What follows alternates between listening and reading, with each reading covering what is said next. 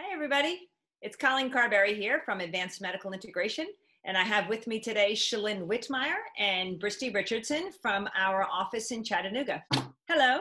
Hello. Hi. Hey, thanks for joining us again. Thanks for having us again. Yeah.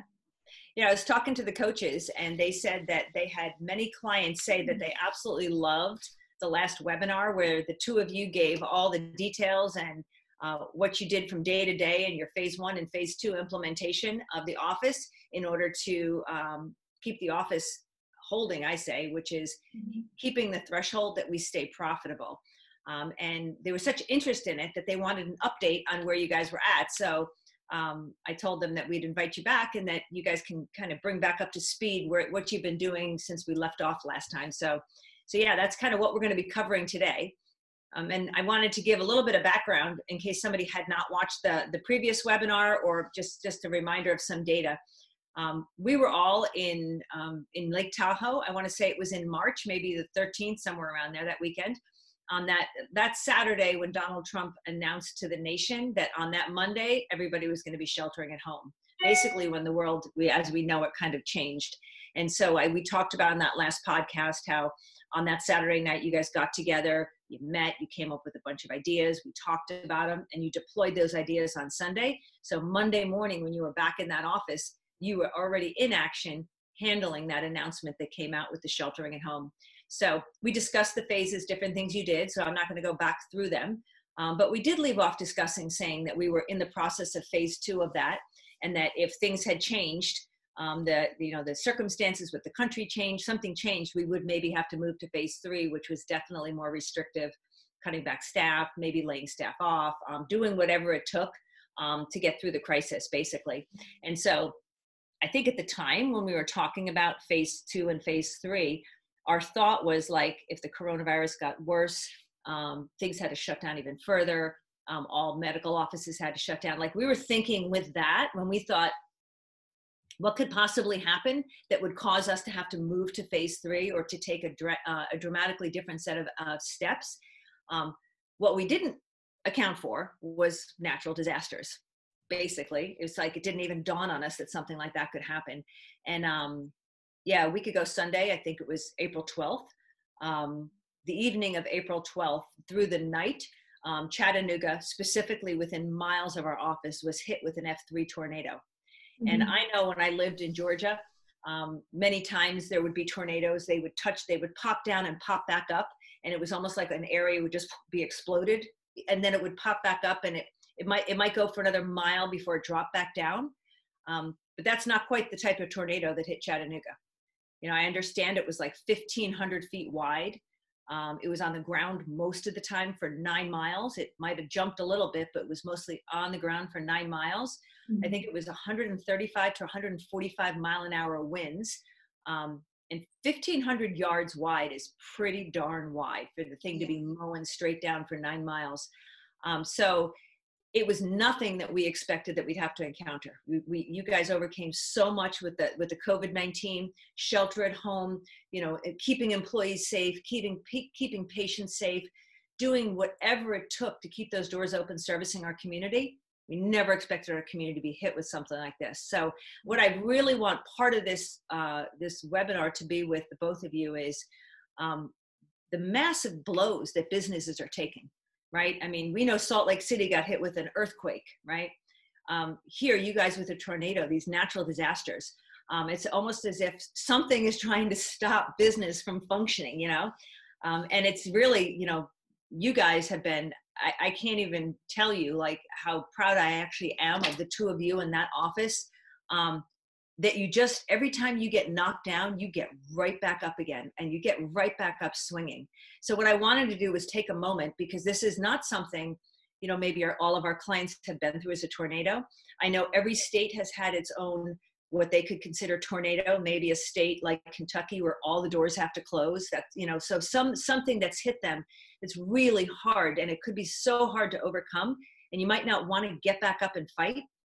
But really what I want to do is I'm going to turn it over to you, Chilyn, just for a little bit, because you got hit hard where you live. I know, Bristy, you were in a different location where you live, but Chilyn, you were right in the heart of it. So what happened? Tell me.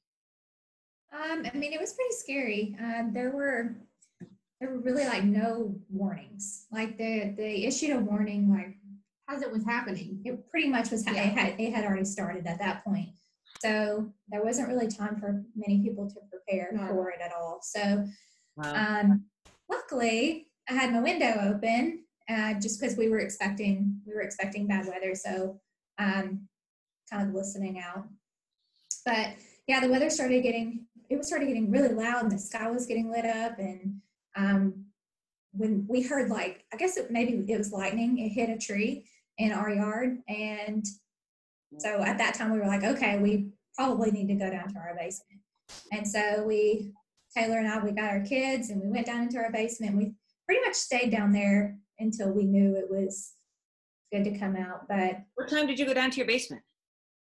It was almost midnight. Yeah. It was like 11:30. Yeah, it was. Our power went out too. So our power went out, and at that time we were just trying to get some candles and stuff, and some like headlamps and stuff that we have from my camping and whatnot. But I had already started to reach out to some of the staff in the office to make sure that everyone was okay, because I know a lot of our staff are in this area. That big area that it hit, there's like 5 or 6 staff members that actually live in that area.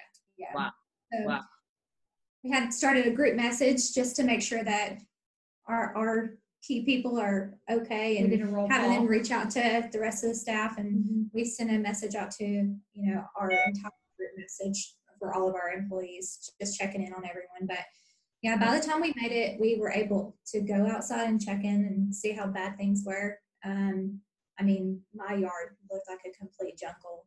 I don't know how my house didn't get hit, but you couldn't even see my yard.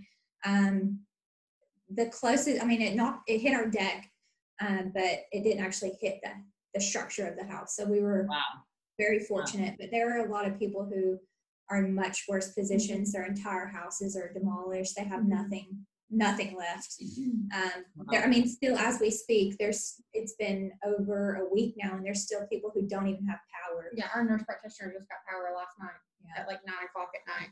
Yeah, she's in the heart of it too, but her house was fine and they're all okay. But what time were you able to come out of your house in the morning? Like, did you come out at 3 a.m? Was it daylight? Like, it was probably around 3 o'clock or so. Yeah, when we got out and started checking things out, because we started to smell gas, and so we weren't sure what was. One of the trees, there were 7 trees that were down right by our house, and one of the trees like had a gas line running right beside it, so it like snapped the gas line. But I would say, yeah, it was around 3 o'clock or so by the time we felt brave enough to go and check out things. Wow. And then tell me, with your as far as like your neighborhood, where this, like, you couldn't get out, could you? Like, people couldn't move around. I mean, the road still was busted up. There were trees. You could not exit. The pictures she sent me, I was like, you guys are so lucky that it did not hit your house. I don't know how it didn't hit their house. Yeah. Well, and the thing is that, as I said, when we were in Atlanta, there were times when it would touch down and it was like 3 houses, and then the thing would, the tornado would bounce back off the ground. But when you sent those pictures, Chilyn, it was like, and we looked online, it was like, these were like whole sides of neighborhoods. Like one side of the street was fine, the other side was just mowed down, like literally mowed down. Yeah, I know at my church they said that there were 100 people whose homes were directly affected, like lost their homes. Yeah. Wow. So then tell me this now again, because we're here to talk about, obviously COVID-19, right? It has dealt a major blow to businesses. There's no question about that. Our business, everybody else's business, is a major blow, and we're all in this together, trying to share ideas and fight to see what does it take to survive. So, are our guys going to have the same major blow? No, but is a crisis, and how one reacts in a crisis? Yeah. And I think John Maxwell talks about that how, it's after the crisis, it's not going to be remembering the tiny nuts and bolts of what one did, but how one reacted when crisis hit. And out of Tahoe, crisis hit, you guys reacted. This, again, to me, this is, for the people in Chattanooga, almost as devastating as the COVID-19 shutting things down. People lost lives, they lost their homes. It's almost as devastating. So tell me, Chilyn, during that night, I know you had a group chat going, checking on everybody. I know you didn't go into work on Monday. You couldn't get out of your driveway, basically. You couldn't get there. And so what action did you guys move into? Like, what did you do? What did you do for that week, this last week? Yeah, so I think we just have a thing for Sunday planning, because that's what we did when we were in Tahoe. We did a lot of Sunday planning, and that's what we did. Actually, throughout the night, we went ahead and started to game plan on who we expected to come into the office the next day, who could possibly get there on time, so they could go ahead and be reaching out to patients to make sure that everything was still fine to continue business as usual. Because I mean, like we said, it was just a few miles from the office, so we weren't quite sure what to expect in terms of patient volume, or if our power was going to be on, or whatever the case may be. So we went ahead and started game planning throughout the middle of the night. We were all wide awake. You don't go to sleep after that. No. You were. Started game planning. We started game planning throughout the middle of the night, and then once we got a final head count, we had some staff members come in at usual time and go and reach out to patients, and we continued business. We stayed open. We wanted to be here for people, especially if they did get injured or had some aches or pains or something. Yeah. So we did delay opening, but it wasn't by much. It wasn't, and I know that we happen to have 2 nurse practitioners. So the other nurse practitioner was able to arrive to be there, because Nancy, I don't know when she was able to get out. Yeah, couldn't get out, exactly. And same thing, we have 2 chiropractors. I know Dr. DePaul couldn't get up from Atlanta, and so I think that Dr. Newber came in, right? And so we were covered there, which is great, and staff. And then I know, having talked to you guys throughout the week then, and we heard more and more of our patients that were affected. Tell me a little bit about, to me, I was just, it just warms my heart to see how, I watched on the news how the Chattanoogans pulled together. Really always comes together. Yeah. So tell me, what did the office do? Like, you guys, I know, again, we're in the middle of COVID-19 trying to keep our doors open. This tornado then hits, right? And you guys literally just shifted gear and went right into crisis number 2. Got to handle it. So what did you guys do for the community? So one of the first things we did is set up a drive, which we knew would help those in our community, for anybody to bring non-perishable items, water bottles, anything that was really necessary at the time for those patients. Because again, there were many that lost their homes completely.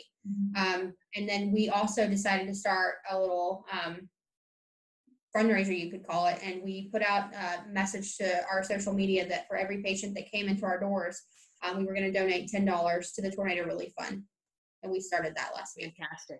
Yeah, really fantastic. So again, and I take this because I know I talk to a lot of clients, is that reaching out to help the community with what's going on right now. The COVID-19, of course, is happening to everybody across the country, right? So that's everybody's crisis.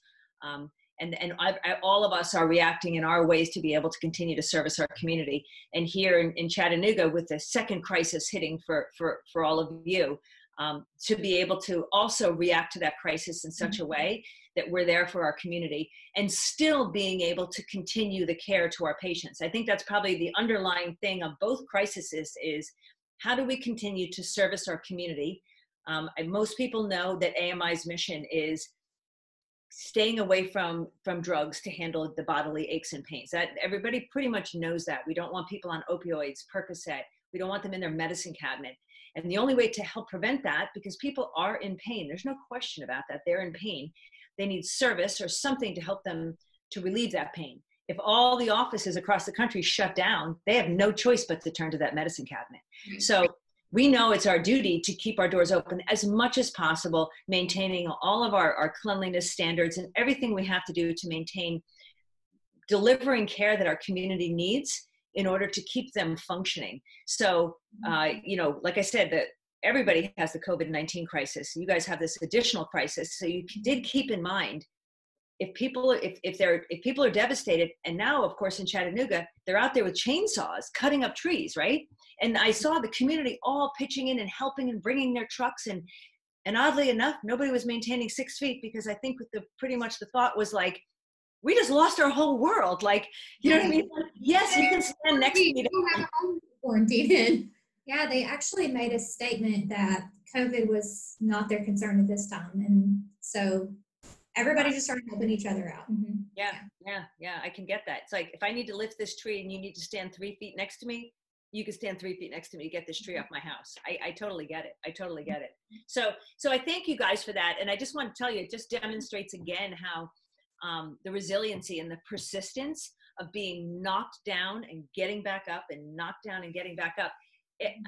I think, Chilyn, you made mention to me in the beginning of the week, you're like, golly, like if I get knocked one more time, like, it's like, what is the world doing to me? You know what I mean?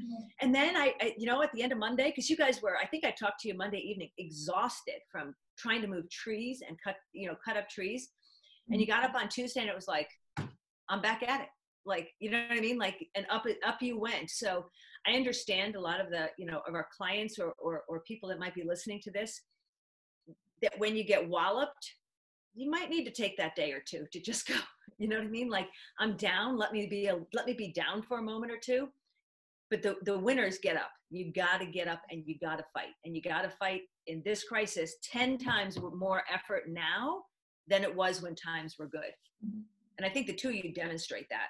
Well, it also helps too that we do have such a passionate staff that really do care about our community. They don't care what it takes. I mean, we had so many people, they didn't even question trying to get out and come in so they could make sure they could check on all the patients and make sure everybody was okay when this thing first hit. And because of them, they add fuel to us because we actually have people that we can depend on. And when things like that happen and we have to take a day, we know that we have people that are out there doing 110% and we're not going to skip a beat. Yeah, that's so fantastic. Yeah, I agree because I was very much able to rely on Bristy, and I didn't have that thought in my head at all that things were not going to be okay here, So, and we had all the providers we needed, we had all the staff we needed. About 50% of our staff couldn't get here, but we had people volunteering that weren't even and couldn't get in, and they wanted to be there for the patients. So really, I'm reading Napoleon Hill again now that I'm home. Okay, so I'm reading Napoleon Hill, the 16 Lessons of Success. I think that's the name of it, but it's his manuscript he wrote, which is like in lesson format. And the one that I was on talks about that, what you guys just said there, which is, when one has a definite chief aim, that's what Napoleon Hill calls it. Like, and for you guys, it's like, that office will open come hell or high water. We will service our community no matter what. He says, people who have that really high aim, when things happen, their attention doesn't actually get diverted and they don't go into agreement with it. Hey, this just happened and therefore I'm down, right? It's like as if not that it doesn't faze you. I'm not saying that the COVID-19, the tornado did not faze you guys. But it's like, this is so high level, this like, I will serve my community, that this kind of stuff is like, it's there and it's hard, but then that just means you guys, your persistence on the line and the effort on your line just gets stronger. Literally, that's what I watch you guys do. Your persistence gets stronger and your effort gets more to overcome anything that's going to knock you off that purpose. Yeah, so I commend you guys for that. Thank you. We appreciate that. Thank you. Yeah, well, I can tell you, Mike and I absolutely appreciate the two of you in Chattanooga, what you do, because I'll tell you, what you guys do so well there enables us to do what we do so well with the AMI clients. So, yeah. Yeah. So I wanted to kind of dial back a little bit now on what we actually, since our last podcast or webinar, there's been some programs that either had already just been launched the last time we spoke that are now a bit more mature, or we've launched new programs. So I want to just speak to that just a little bit, because it again is not, when we put forth effort, it's not, 4 weeks ago, we did something. We didn't just keep doing the same thing. We had to like create and create and create and create new things to keep pushing out into our community that we were there. So I know we talked last time, we had just launched our immune boosting program, which is still out there. I know we do Facebook ads for that. And I know that we have email drip campaign for that. And I can see by numbers that we have great responses to that. People come in the office for immune boosting, which we certainly are able to deliver that. but we're also able to deliver our message then. Is that, now, Bristy, you're on those lines, right? You have that opportunity to really enlighten our public to what else we do. Is that right? Absolutely. It doesn't matter what patient comes in, what type of immune boosting they're responding to. Almost every patient, you would be amazed at the numbers that they're marking on their symptoms that they have outside of just wanting to boost their immune system. And it's a perfect opportunity to open the door with how we can address this as well with what we do here in our office. And what better way to boost your immune system than to overall just get your body back to functioning correctly. Yeah. Very rare that someone is not interested in getting back to their full capability and being as healthy as possible, especially during these times. Absolutely. Yeah. You know, I know that I looked at numbers, and in the last 5 weeks, we had 33 new patients come in the door that had, a workup. So a physical medicine workup. So we've got the immune boosting program. So we certainly have people coming in. They might have a vitamin push. They might have, the vitamins, the nutritional supplements, right? So we have that. I'm not counting those people. I'm talking about, we had 33 people that opted to do a full physical medicine workup with x-rays, exam, and the whole thing, okay? That's in the last 5 weeks. And of those 33, 30 people, I just looked before I got on here, actually opted for a full program with us, 3 times a week, full program, which I go, wow. I mean, that's like 30 new people with us in the last 5 weeks, And I kind of go, okay, that's what the immune boosting program is that we had, okay? Now what we're doing is we're looking at, Chilyn is on the lines of communication out to our public. We didn't sit back and just do immune boosting. We thought, what else can we do? What else can we do? And I think, Chilyn, correct me if I'm wrong, maybe last Wednesday or Thursday, we kicked off our PME program. Yeah. Yeah. It was late. Yeah. It was late last week. But that went live. Okay. So it's a program that I know AMI is offering this program. All existing AMI clients, this program is part of your program. We have new people that have actually just come to AMI, which actually I think is pretty incredible. They came just to purchase this program because it's a program that we wrote, which is helping to deliver back and knee bracing to our patients who are, sheltering at home or coming into our office. And in light of Chattanooga with what's going on, so many people are out there, cutting up trees, taking all debris away. So we've got people out there doing manual labor that they might not normally ever do. Okay, so our bracing program is really supporting their low back during these activities, or if they were existing and treating with us, and now they're home and they can't treat, it's helping them so that they don't roll backwards and have to start from square one when they return. So that program kicked off, late last week, that's fine. I did just look quickly again at the numbers. We've had 48 leads coming in from our Facebook ads, and what day is today? Today, okay. That's probably maybe 5 days or 4 days of leads coming in. Okay. That's pretty incredible, responding to those types of ads of knee or back pain. Yeah. So again, created something, launched it straight to our public. These are not existing patients. The response has been incredible with our community. I know this week is when we're starting to do these telemedicine. These are actual telemedicine visits to help people to handle this pain at home, which is incredible. So I look at this and I go, okay, the immune boosting program, people are coming in. I know we have the DME Facebook campaign. We work with Aligned Vectors, right? Wednesday at Aligned Vectors. And Chilyn, tell us how we're using that platform, that text platform, to stay in contact with our people. How are we using it now? It was not what it was designed for, but we're using it now for it. Yeah, so we're using Wednesday's program, Aligned Vectors, for a few different things. So we are using it to stay in communication with our patients who their treatment have gone on hold since COVID, and they're on hold due to miscellaneous reasons. But to keep our communication in with them, and then if we have any specific offers that we want to send out, just to generate new leads. If we feel like we need a boost in numbers, we're sending out different offers through there too. So. Great. And then is the staff continuing to call patients each day? Checking. Okay. Yeah, we're calling. We're doing. Before we used to just do like a confirmation text message, and now we're doing a actual phone call to confirm all visits the day before. But then in addition to that, we have like Dr. DePole primarily. He's calling all of our patients once a week who have going on hold as well, just to keep that communication in place. That way it's not like by the time all this is over, we reach out and we're like, hey, are you coming back? So I want to add to that too, because him calling weekly, like every week we have 2 or 3 patients that were on hold, go ahead and start to come back. So it's not that a lot of these patients are waiting until this is all over, because, you know, honestly, in some states, we don't really know for sure when that's going to be, but we really think we're about to see the end of this here in Chattanooga. And he is, I mean, he's getting every week more and more people. We just had 2 more people come back this morning that have been on hold. Wow. Well, you know, the funny thing is that I think one of you mentioned to me that, you know, you look at the schedule and people who, you know, before COVID-19, they were on the schedule, right? And now they're red because they're sheltering at home. So obviously they're not going to come in.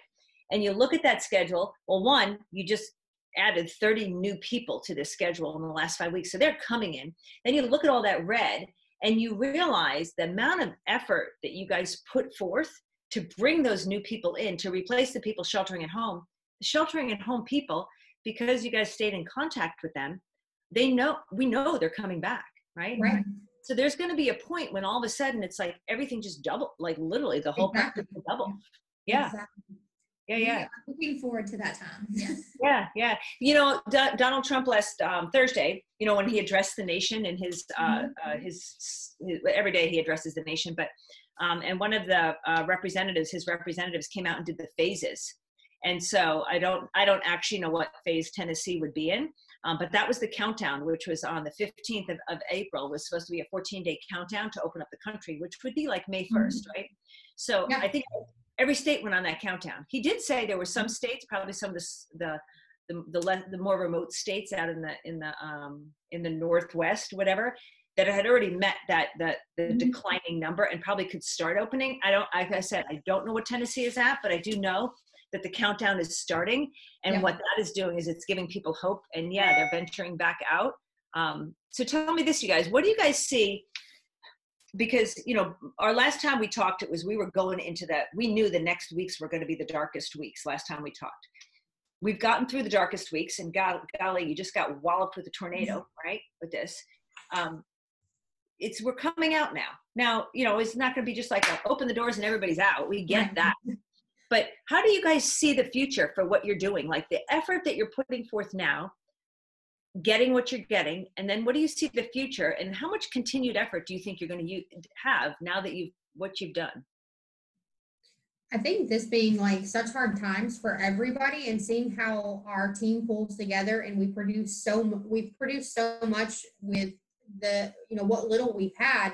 There's no reason why that attitude doesn't continue, and we truly continue to 10x the practice. I mean, we see what we're capable of, that's for sure.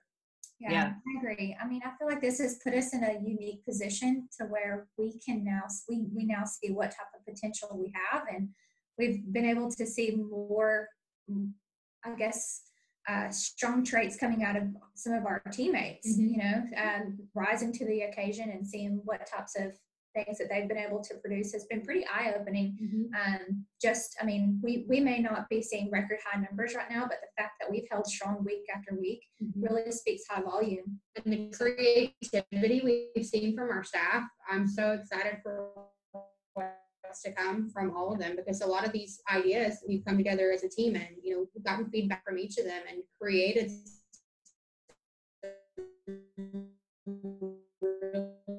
wonderful things these last few weeks. Let me ask you this, because again, we're in this conversation. So we have staff, right? That all of them, of course, we think are wonderful, but it sounds like what I'm hearing from you guys is you've actually seen staff really grow during this, right? Really grow as part of the team. Some that you didn't expect, right? So for you as managers running the company, can you tell me, do you see, like, now you see potential in certain staff members of growth and things that they will be able to do in the future with you? Oh, absolutely. Definitely. I mean, like she said, creative ideas, and it's like every day is like a positive thought, a positive, you know, us uplifting each other. Like, what are we going to do next? What's our game plan? Let's see it all the way through to the end. And so it's been really, like I said, a unique time for us to be able to see what our staff are like under pressure. So. Yeah, that is phenomenal. That is really phenomenal. Well, I can tell you this, that, and there is no question about leadership, right? A group is only as strong as its leaders. There's never a question on that. So the two of you, again, I commend you both, because there had to be a weak leader, right? A group will dissipate. They will all go home and not want to come in. Strong leaders will actually help people to rise, is what happens. And that's what again, we never had quite this conversation on the staff. So yeah, that's really great to hear that giving situations where people could actually grow professionally, basically in it. So that's fantastic. So let me ask you this now, effort. Okay. Obviously the only way we are where we are right now, you guys are, right? Which is you've kept that business at a threshold that is still above, it's above the threshold basically to maintain itself.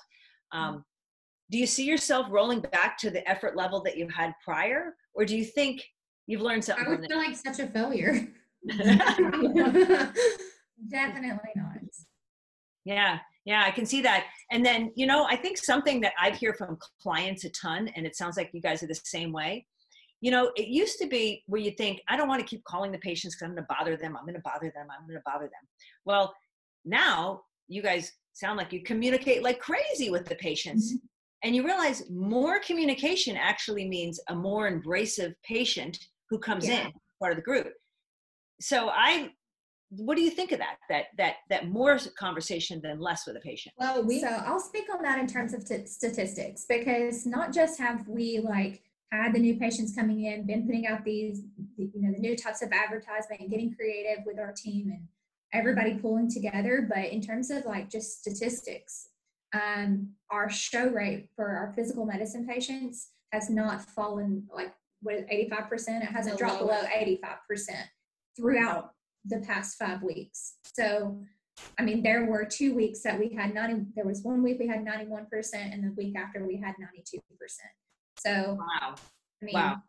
And you contribute that to greater communication. Absolutely. Not less. And we make it very well known to our patients in the beginning that the only way we get you better is if we keep you accountable. So you're going to hear from us all the time.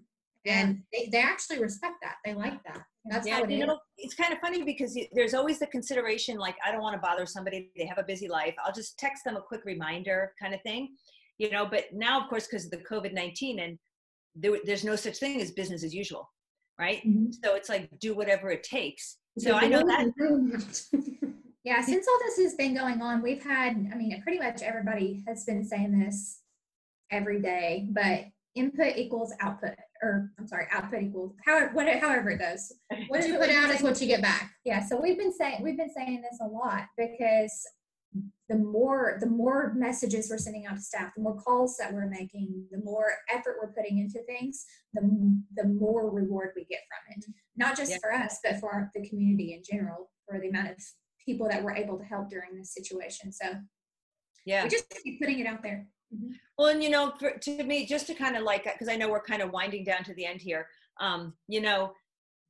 you unexpected, you're in the middle of the COVID-19, you're in the middle of a crisis, you're trying to help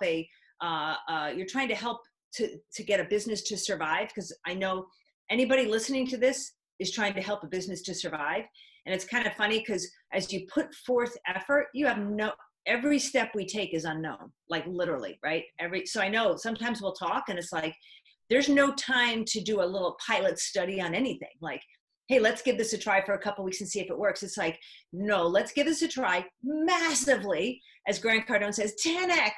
And then we have to decide in 24 to 48 hours whether it's working or not, dial it back and do something else, because there's no time to stop and think about things and survey people. You just have to come up with an idea and do it, come up with an idea, do it, and do it with such massive effort that you get your results back almost immediately.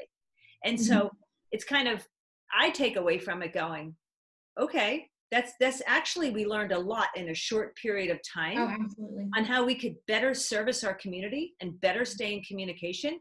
And I don't know that, I think our clients and a lot of the public listening could probably say the same thing. I don't know that we'll ever dial back to business as usual with just our text. Yeah, see you soon. No, like, no response back. Like it's business has changed how we do business now. And we're way more involved in our patients' lives and integrated with them at this point. Yeah, I agree. Yeah, good. Anything else you guys want to offer our group? Anything that maybe comes to mind that maybe you did, or something that is like, I don't know, any other wisdom from either of you? I mean, if you're not already having a morning meeting with your staff and getting your mind right before your day even begins, then I would definitely recommend that, because I feel like that is something that really keeps us all going. Because there's a lot of obstacles, there's a lot of obstacles that we've had to face. We don't want to sit here and tell you everything's been super easy, because trust me, it really hasn't. But, each day is a new day and a new opportunity. And so you just have to keep going, and you have to keep getting creative, and you have to make sure that all of your team is operating at the same level and standards, and be as positive as you can be, because there's always going to be a solution to every problem that you face. And I would definitely want to add to that. There's so much negative around us, and they are subjected to that every day. So you have to be that positive influence, and you have to be that example, because if you want them to perform, you have to show them what you want from them. Yeah. And that's been something really big for us. When you say morning meeting, I mean, I know what it was always, you guys always had a morning meeting. Tell me now, what is like, I know it's not long. Tell all the viewers, what is that morning meeting that you have? So Bristy is more of our cheerleader in the office. So she runs that show. But, we start with talking about, well, we read off a quote. And it's always. What do you mean a quote? So we do some sort of motivational, inspirational quote. And what's nice is we always pick quotes that are conversation starters, for sure. And so it's not just, okay, read this quote and then go about your business. We read this quote and it hits people. And it's so funny, because the staff now, they're like, wow, that one was so powerful. That one really got me this morning. And then everybody just starts feeding off of each other. And it's a great way to get people woken up in the morning and to really just engage on being positive. Where do you get your quotes from? Where do you get your quotes from? Everywhere. Anything that mainly, okay, here's my three people: Dave Anderson, Grant Cardone, now Brandon Dawson. But there's a lot of content that I follow on Instagram and Pinterest. And some of the things are so good not to share. So I actually keep a little folder, and every time I'm scrolling through this and I see one for the staff, I'm like, oh, that's a good one. And I'll save it to share in the meeting. Yeah. And then we will actually go from sharing that quote and kind of getting everybody hyped up to picking about 3 or 4 people that morning to share a goal that they have for the day. And what's nice about that is, like, the staff will hold each other accountable. It's like, once they hear that goal, well, they check in on them. Because I think one day I had set a goal for myself of scheduling like 3 appointments by the morning shift from the cold calling we were doing. And I remember one of the staff came in and they heard the number. They were like, Bristy, oh my gosh, you're halfway there. So they pay attention to those things to try to like push each other to be better. And then we share patient wins, because that's something we never want to become numb to. And again, that's one of those things that each other feeds off of. So one person will share what this person said, and then the next person pops in, oh yeah, well, I saw this patient do this, or I heard them talking about this as well, and here's what they told me. And it just really engages them, and again, really uplifts the staff to get started with their day. Oh, that's fantastic. And that's it. Every morning you guys do that? Every morning. Wow. Yeah, I know I've sat in on them before, and I can see how valuable it must be now, just to kind of like, everybody comes in from after hearing the news and bad news all night long, just to recenter them and focus them on what we're doing. Yeah. So fantastic. Yeah. Well, thank you so much, you guys. And I'm really glad to have had you back and to be able to kind of update the world onto what you guys are doing, and getting up every day and just slugging it out. I feel like we're coming into the back end of this, that movement will start happening over the next couple of weeks. People will come out, start coming back. And I actually kind of look forward to almost like a renewed sense in the business and the way we look at the effort that we put out, because with that higher effort now, it's not going to seem like hard. 8 weeks ago, it would have been like, oh my gosh, that's a lot of effort. Now it's like, that's normal now for us, that effort. Exactly. Yeah, super excited for that. So thanks again, you guys, for coming on, and we'll talk soon. Thank Yeah, you. thanks, guys. Bye. Bye.